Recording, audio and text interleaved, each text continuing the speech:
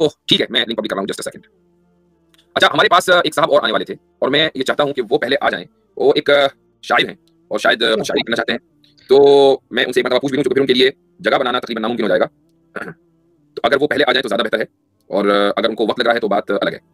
तो खैर, मैंने उनको मैसेज कर दिया। लोग कह रहे हैं, लोगों की डिमांड आ रही है, उस पे आप बताना चाहिए कि क्योंकि 2 स्ट्रीम्स का जो है वो आपको लग गया ना थोड़ा सा बिग, तो लोग कह रहे हैं 5 घंटे की स्ट्रीम होनी चाहिए। नहीं, मैंने उसके लिए कहा है, मैंने उसके लिए कहा है 5 घंटे स्ट्रीम तभी होगी जब 6000 लाइव व्यूअर करवाएंगे। नमाज जब कज़ा होती है तो रकातें उतनी ही पढ़ी जाती है। ऐसा नहीं है कि कज़ा है तो अब 6 रकात पढ़ लो सारी जगह। हाँ, तो पढ़ेंगे उतनी ही। यानी अगर आपने मान लीजिए कज़ाए उम्री भी करनी है, तो इसका मतलब ये नहीं कि आप ज़ोहर की 100 रकात पढ़ेंगे, ज़ोहर की आप 40 रकात पढ़ेंगे, तो ये बात है। अच्छा जी, तो ये मेरे ख्याल से मुझे जो है YouTube पर जाकर आई बिलीव के लिंक पेस्ट करना होगा ताकि मैं उसको जो है पिन भी कर सकूं। Just a second ji, link public हो रहा है, तो एक दरखास्त है जो हमारे मुस्लिम व्यूअर्स हैं उनसे कि कोशिश करेंगे पहले नॉन मुस्लिम्स को वक्त मिल जाए, उसके बाद आप लोग।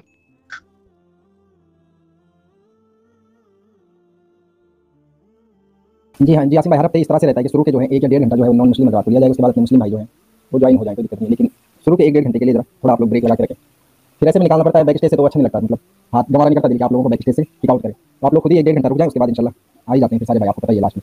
ये बेहतर है।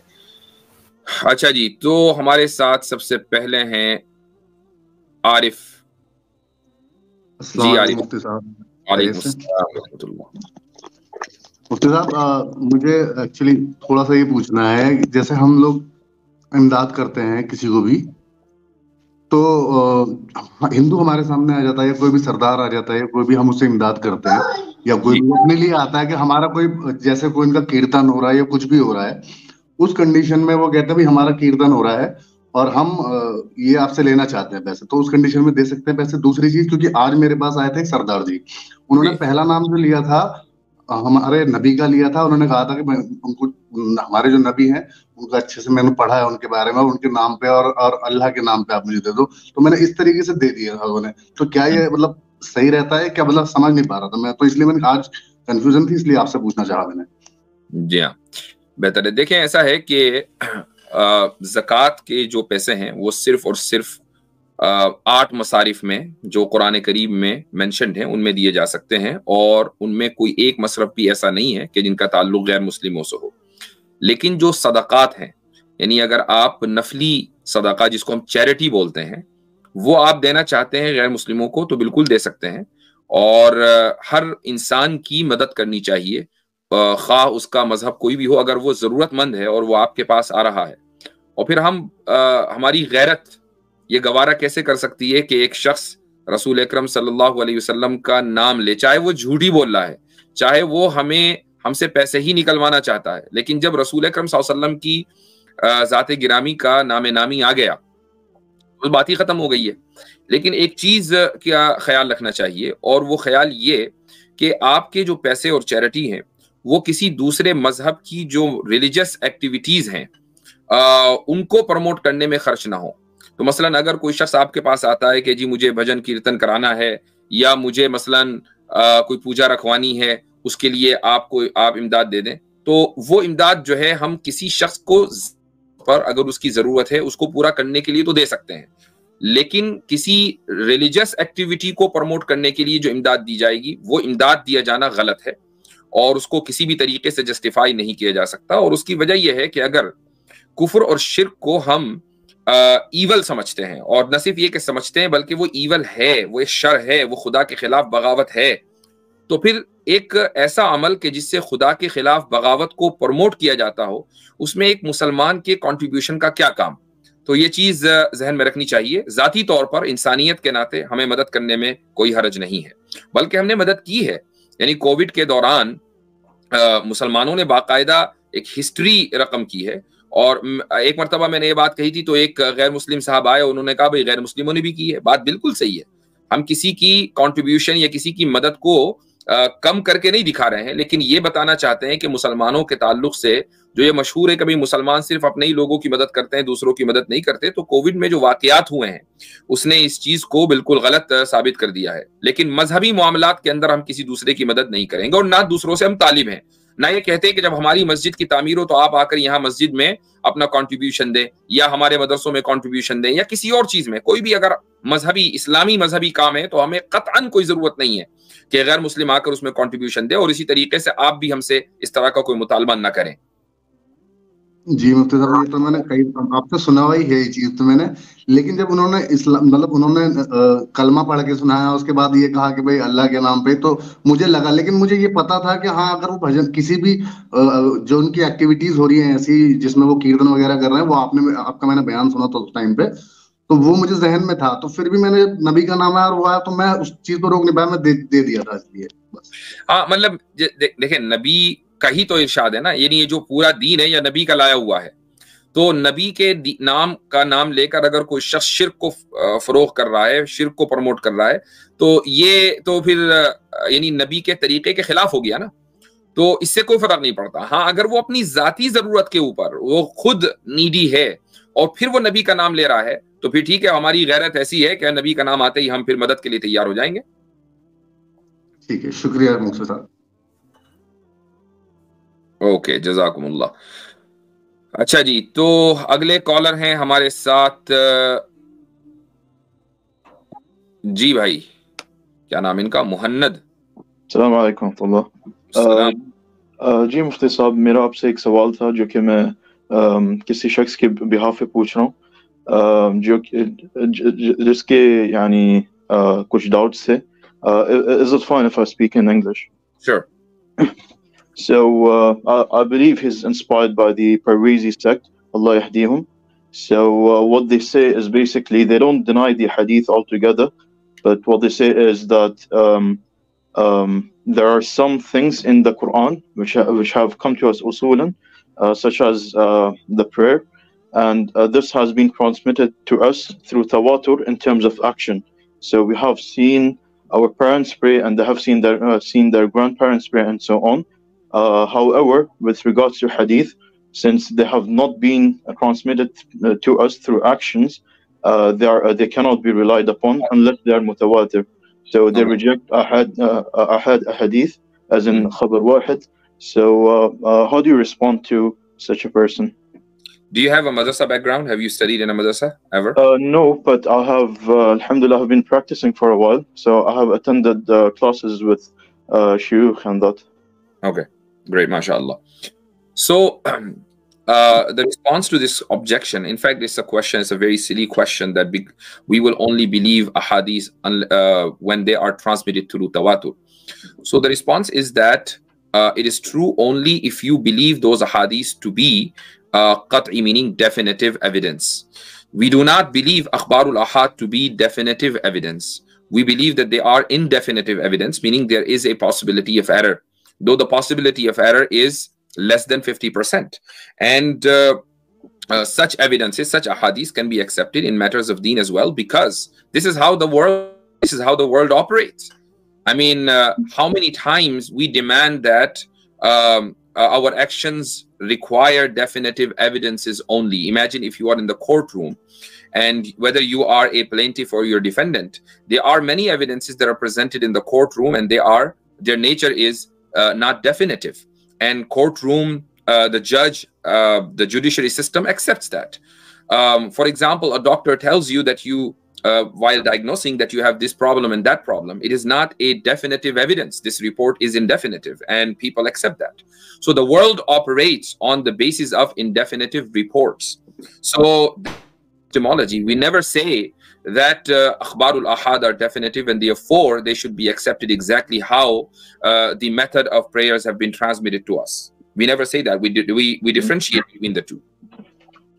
But with regards to what he says, or what this school of thought it says, is that you can't, since these ahadith they are dhanni, you can't take them as evidence at all. So you cannot do istidlal from them, as well as you cannot take matters of perhaps aqidah from there as well. We don't take akhbarul ahad in matters of aqidah. But how about istidlal? We do use them for istidlal, right? But according to them, like, you can't even use them for istidlal because they are dhanni to begin with. That's what I'm saying. Do they avoid a zanni argument in their life altogether? No. The world operates on zanni arguments. Unless if they say that whatever argument we accept in our life, even in our worldly business, it has to be definite. Okay, fine. Perhaps we see some consistency there. But if the world operates on the basis of zann indefinitive and they accept them altogether, then what's wrong if we accept them in matters of deen, but not in aqidah, only in terms of action? So in aqaid, yes, this is our epistemology. We do not accept akhbarul ahad in aqaid. Right. For example, let's say the matter of Rajam, for example. I want to make a point here. So, like from last 10 days, I was thinking in epistemology. So, theoretically speaking, please correct me if I'm wrong. Like theoretically speaking, so the akhbarul ahad is equal to the scientific fact in terms of epistemology. Like scientific fact is not a certain fact. Like in the framework of the scientific methodology, they also deal with the zanni ulum. So scientific fact is a kind of zanni, not like the certain or like qati or definite. So if we accept the scientific fact in our day-to-day life, why we are not accepting the akhbarul ahad that is sahih? Because epistemologically they are equal. In fact, it's stronger. In fact, it's stronger than scientific theories. The reason is that not scientific theories, scientific fact. I'm talking about the scientific fact. Okay, all right. Yeah, if you differentiate between theories and facts, then yes, because modern day science does not differentiate between the two words, but that's okay. So, for example, let's say like since I know that most of the madhahib, they say that they favor rajam for a person who does zina, who's married. But for example, these people, they would say that Allah subhanahu wa ta'ala says الزانية والزاني فاجلدوا كل واحد منهما 100 جلدة. So they would say even for fornicator, the punishment is, for adulterer, the punishment is also 100 lashes. Do they accept, these rejectors of the sunnah, do they accept this punishment, 100 lashes? Yes, they do. They say since we found it in the Quran, but rajam is only found in the ahadith. There are many different views within the rejectors of the sunnah. Some of them will say, yes, we accept the 100 lashes punishment. The others will try to modernize Islam and try to liberalize it. And they say that there is no such punishment. That punishment was suitable to its time when the Quran was being revealed, but not over time. So there are different sects within the rejectors. Yes, I am aware of them. They'll reject everything that's against the liberal viewpoint. But however, this person that I was speaking to, he's not that kind of. Let me respond to the rajam thing. Sure. And by the way, I have responded to this question earlier, a few months ago.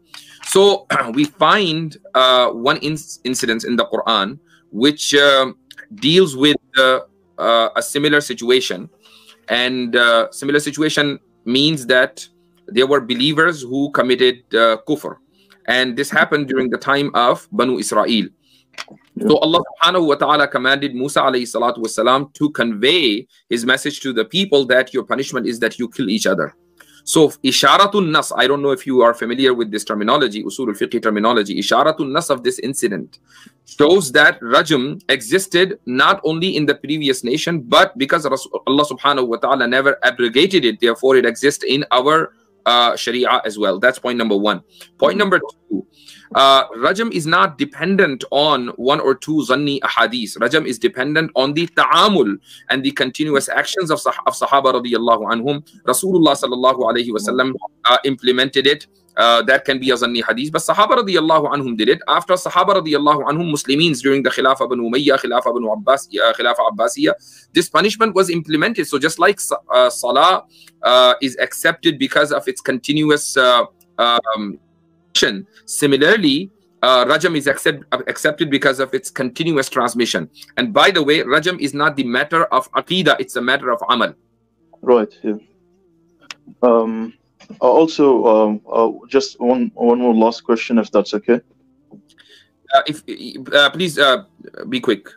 Okay, sure. So one of the other one of the other doubts he said he comes up with is that Rasulullah sallallahu alaihi wasallam, he was instructed to make his message for everyone. However, there are hadith where which only one person or one Sahabi narrates, which was only a conversation between these two. So what he says is, how come this is the case when the message is supposed to be general for everyone? where did he say that make every hadith or every conversation that takes place between me and you, make it am and make it general and publicize it everywhere? Where does he say? No, I mean in terms of Islamic knowledge itself. No, I understand that, but there has to be some evidence. Whatever you're saying, it has to be supported by an evidence. For example, we have the hadith of Zainab bint Jahash. I think it is narrated by Ibn Urwa or Urwa. So, which basically has it that she went to Prophet sallallahu alaihi wasallam and she asked him regarding a woman who has daima. So then Rasulullah sallallahu alaihi wasallam responded to her. So this was kind of no. You didn't understand my question. My question is that their narrative is that every conversation that took place between Rasulullah sallallahu alaihi wasallam and the Sahaba was supposed to be publicized and was supposed to be made am to everyone. Yeah. How do we know that? What is the dalil for that? No, sorry. So that's not their argument. Actually, their argument is everything. All the knowledge, all the Islamic knowledge has to be it cannot be khas. No, you cannot. This is just still a claim. Where is the dalil for that? Right. Yeah. I remember him quoting a verse, but I don't remember which one. Oh, let me tell you a dalil. The hadith that they quote is that "Ballighu anni walau aya." Yeah. No, he quoted a verse actually, but I don't really remember which verse he quoted. So. Okay, so if he ever quotes "Ballighu anni walau aya," you must respond that this is also khabrul wahid. You cannot quote this. Right. Yeah. No, this was actually quoted by me, and I told him that we have this hadith "Ballighu anni walau aya." However, not all Sahaba. Like for example, if someone was to say, three of us sitting over here, if someone was to tell us something, it's not required for all three of us to convey this particular message to the same audience. If one of us conveys it to the hadith itself is saying walau ayah, not walau hadith. Right. So the hadith is about ayah, not about this hadith is not about other hadiths. It's about conveying the ayat of the Quran. So anyway, yeah, I mean, their ideology is very shallow, and I think if one of them himself would appear to, would come to my stream, inshallah, we would respond to him. But alhamdulillah, whatever you asked, whatever questions you asked, I try to answer. So inshallah, you can join next time.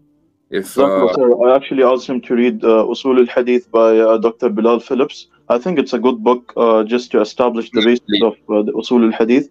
But once he has read it, inshallah, I can ask him to join your stream, inshallah. Jazakallah khair.